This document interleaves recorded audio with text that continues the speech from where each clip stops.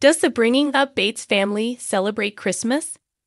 As the holiday season kicks off, fans are beginning to wonder what the Bates family does on December 25. As you may know, they don't celebrate every holiday. They choose to opt out of certain ones or celebrate them with other traditions. As we previously reported, Gil and Kelly Jo Bates have been open about not celebrating Halloween. Instead, they simply partake in fall activities throughout the season. Though Gil and Kelly Jo don't like Halloween, it looks like some of their adult children celebrate with their own families. They also celebrate I Love You Day instead of Valentine's Day. The family goes all out with a themed costume party and contest. So, what do they think about Christmas? Keep reading for all of the details. As Christians, the Bates family members celebrate Jesus' birth. But do they buy presents and participate in other traditions? On Reddit, Bates fans and critics are discussing how the family celebrates different holidays.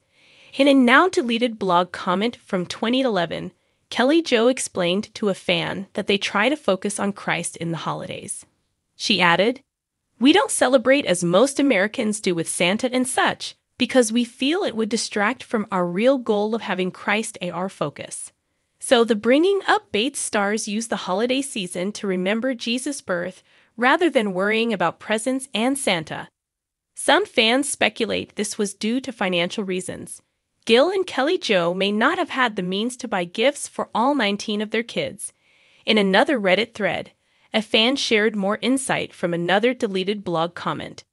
In this comment, Kelly Jo explained that they discovered that their kids were losing some of the sentiments of Christ during the season.